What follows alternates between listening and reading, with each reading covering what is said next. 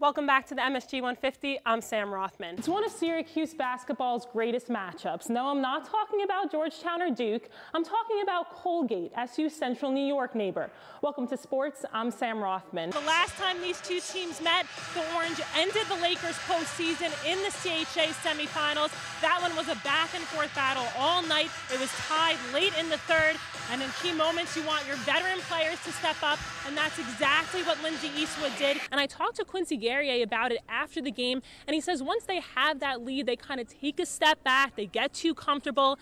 That wasn't the case tonight. Whether it was Gerard coming out and knocking down back-to-back threes, Bryson Godine coming in, getting a huge rebound, lobbing it over to Elijah Hughes for the score, Buddy and Jimmy on the court, Coach Jim on the sidelines, Mom Julie in the stands. Guys, Thanksgiving just 1 week away. So who will be getting bragging rights at the dinner table? You talked about driving 3 hours. You never miss a home game, is that right? To be honest, I missed one this week on Tuesday because I was coaching a high school hockey team, so I couldn't get away. All right, good excuse, good excuse. So you are a coach, you coach your daughter, you also coach Laura Bellenfontaine, Shelby Kaloff.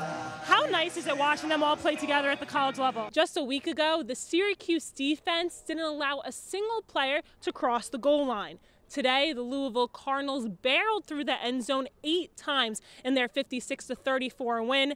The difference? Speed. And now for an Orange team that says they're the new fast, these Cardinals gave them a run for their money. Back in December, the Orange swept the weekend series, outscoring the Lions 20-1. So I asked Lindenwood head coach Shelley Looney what the biggest difference was coming into this weekend, and she said, well, we have healthy goalies. That's because last time both of Lindenwood's netminders were hurt. So get this, they threw 2 forwards in net. And back in Italy, we did see some man defense, and Coach has hinted that maybe we'll see some early on in the season. So I gotta ask, what's the story on that? He really surprised me with it too. You're on the power play, time is winding down. You get the puck on your stick, what are you thinking? I mean, it was tight at the end there. The pressure was on. We had an opportunity on the power play. We just had to capitalize, and I just knew Emma was screening in front of the goalie. I just had to get a shot on net, and then I chucked it there and it went in, so yeah. A huge game winner for you, but before that, it was all Lindenwood. They were applying the pressure. What does it say about your team that you were able to pull off this win and fend off that late push from the Lions? Yeah, I think good teams find a way to win, and that's what we did tonight. Top 50 players, right. Good. And you're on that list. I'm on that list. Surrounded by great company. Yes. You can agree to that, right? No question. But you're a little bitter about your placement on the list, and you have some proof. I'm embarrassed to say that it's true, but I'm embarrassed. You have some proof of why you should be a little bit higher. Well, yes. Yes. Snow isn't on the ground quite yet here in Syracuse, but the ice is ready at the War Memorial because it's finally hockey season. The Crunch are coming off one of their best seasons in team history, where they either matched or set franchise records in points, wins, fewest losses. I think you get it. The list goes on and on. But at the top of that list was clinching the North Division. So no better way to kick off this season than taking on the team Syracuse clinched against, the Rochester Americans. The Americans hoping to get some revenge on home ice after the Crunch ended their hopes of the division title. 1-0 Rochester, but Corey Conacher blasts one from the right circle. Crunch evened it up on the power play, and the Amherst would regain the 1-goal lead, but Danik Martel from absolutely no angle, he finds the back of the net. That's the first goal for him since April 2018. So extra time needed to settle it. Rochester 2-on-1, and Tage Thompson, the overtime hero. The Amherst forward opens up the scoring and finishes it. All right, young fella.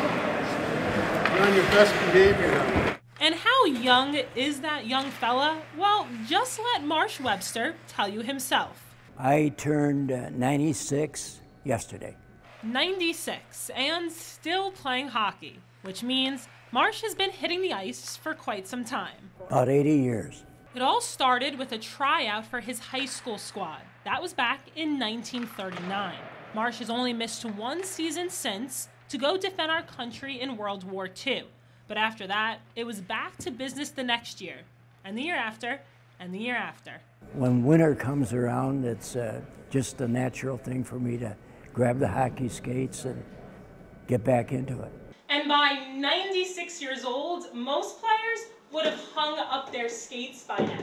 But Marsh says there's one reason that keeps him on the ice. The love of the game, I guess, is the only way I could explain it. Marsh now plays on the Syracuse Grey Wolves, a squad made up of players all over the age of 50. While Marsh is the oldest on the team, Pete LaSure gives him a run for his money at 81. And while Marsh's passion for the sport drives him, Marsh in turn inspires others to keep playing. There's days I get out of bed and I say, do I want to go skate? But number one, I know Marsh Webster at 96 is going to be here, so shame on me if I don't show up. And like Marsh, Pete still plays because he says there's nothing like it. The minute you walk in the locker room, you say to yourself, jeepers, why would I want to walk away from this? But through the years, Marsh says his priorities have changed just a little. I don't worry about scoring, but if I can get the puck and I can make a good pass to someone of the younger kids and they score, that's fine. That's good enough for me now. But sometimes he does it all on his own. There goes Marsh. Oh, hey, Marsh! That technically was offside.